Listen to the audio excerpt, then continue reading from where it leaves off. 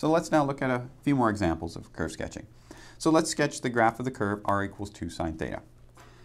Now what we typically do to get going with sketching these curves is to first start with in a place of familiarity, that is in the Cartesian coordinate system. So I'm going to start by sketching it in the Cartesian coordinate system. The only reason I want to sketch it there is because I want to get a feel for how does r change when theta changes. If you want to think of it in comparison to just the last example, here I was just noticing that as I let my theta value increase, my r value increased. So I was using the fact that there was this relationship between r and theta. And I didn't really have to sketch the graph of this because I could immediately see as theta increases, r increases. But that's the kind of thing I want to have in mind when I'm sketching something like this. I want to know, as theta increases, how does r increase? Maybe I'm going to get a visual of this first. I'm going to get a visual for how theta and r are related. So that means I'm going to sketch it in Cartesian coordinates, in the Cartesian coordinate system. Okay, so we're going to have to be able to sketch these trig functions in Cartesian coordinates. The way I would do this is I say, well, it's the sine function whose amplitude is now 2. So it's the sine function.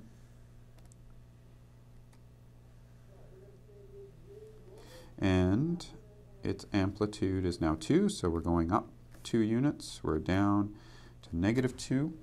What are the main features here? Well, it peaks out at pi by 2. It crosses at pi. It bottoms out at 3 pi by 2, crosses again at 2 pi, and then it just repeats itself.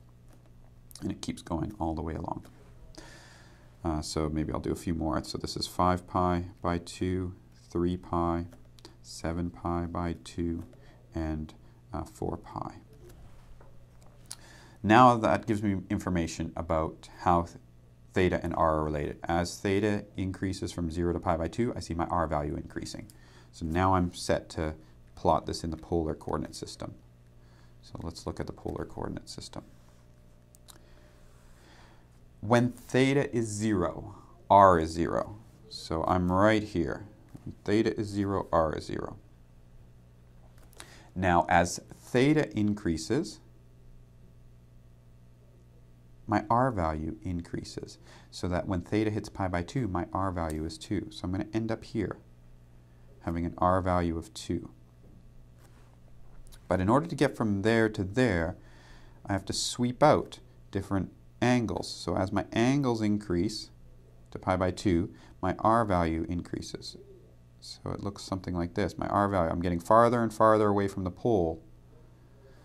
So that, for example, when I'm out here at theta equals pi by 4, my r value in that case, what is r when theta is pi by 4? That's sine of pi by 4, or in other words, 2 times 1 over root 2, or root 2. So there's my r value. It's root 2. Root 2 is my r value. What if I'm at pi by 6? What's r of 2 sine pi by 6?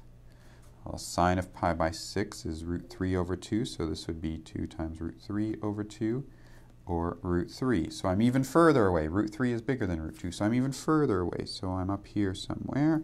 There's my theta is pi by 6, and now my distance is root 3. It's not necessary to throw this extra information there, but I'm just trying to give you an indication of what I'm using, what I'm actually thinking of. As my theta value increases, so does my r value. My r value increases all the way up to 2. So I'm going to indicate this by putting a little 1 here. That little segment that we just looked at corresponded to this piece that I've now sketched. Now let's move on to the next piece, part 2. As theta goes from pi by 2 down to pi, or pi by 2 to pi, the r value drops now to 0. So my r value is now dropping down to 0, so that when I finally hit pi, a theta value of pi, I'm right at the pole again, because my r value is 0. I'm distance 0 from the pole. And so that's segment 2. So far, so good. Now what about segment 3? Segment 3, as my theta value goes from pi to 3 pi by 2, as I trace out angles in this quadrant 3, my r value goes from 0 to -1. So here's where things get interesting.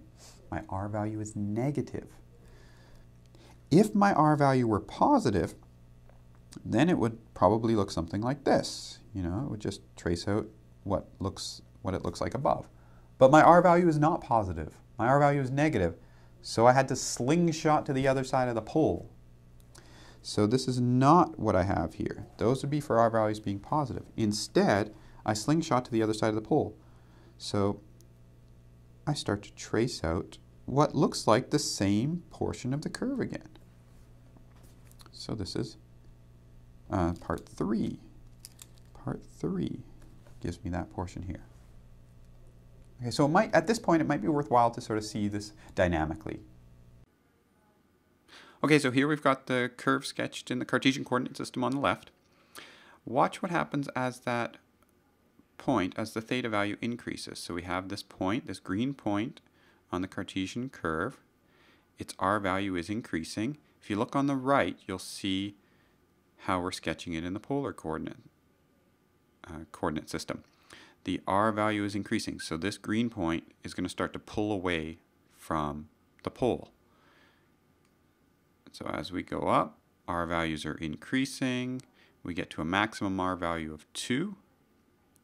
And then from the Cartesian graph on the left, we see that the R value starts to decrease until we hit a theta value of pi where the R value is 0. And so that looks like a perfect circle. And now what happens? Now the R value becomes negative. And I've indicated this here with a dotted line. So this is the positive R values for that corresponding angle theta. The dotted line indicates the negative R values. So I've just called it negative ray here. So let's indicate that those are the negative values. And again, we trace out the circle again, this time with our negative R values, until we hit 2 pi and we're back to where we started. And then it could just keep going and going and going. Here I only let my slider go up to 2 pi, but we could increase it and just see that it keeps tracing it out over and over again. So we saw that because of the fact that we get some negative R values, this causes the circle to be traced out twice. In other words, we don't get this circle down below, which we may have expected to get as we trace through angles from pi to 3 pi by 2, for example. So what if we just play around with this a little bit and say, okay, I had some negative R values here. Let's make them positive. How are we going to make them positive? We can just take the absolute value of this function instead. And notice what happened. For all of these values, so R, as theta goes from 0 to pi, the R values are all positive. We land back at pi, so that means we've traced around the circle once. Well, let's actually just see it. We trace around the circle once. And now we get to pi. And now we're going through angles from pi to 3 pi by 2, and we're still on the positive part of that ray. Positive R values for those corresponding angles. And so we trace out bottom circle. So that's pretty neat.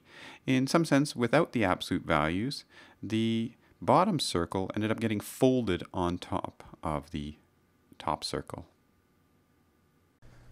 What kind of shape does this look like? To me, it kind of looks like a circle. So here's my question. Is this a circle? Is this a circle? Can we actually show that this is a circle? Well, let's check. Let's check to see if it's a circle. How do we check that? Well, R is 2 sine theta. But what's sine theta? Sine theta is y by r. Oh, so r squared is 2 times y. Oh, but 2 times y, which is r squared, is equal to x squared plus y squared. Ah, there we go. That's a circle.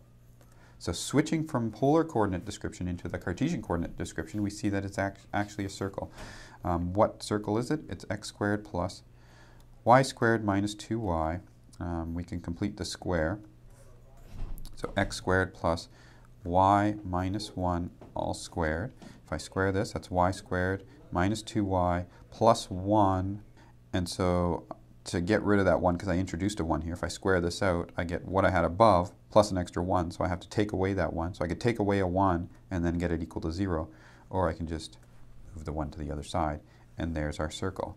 It's a circle of radius 1, shifted up 1 unit. So there's a center of 1. And yeah, it's a radius 1, because if that's the center, then we see that the places where it hits above are set 2. So 1 unit above the center, 1 unit below the center. So it is a circle.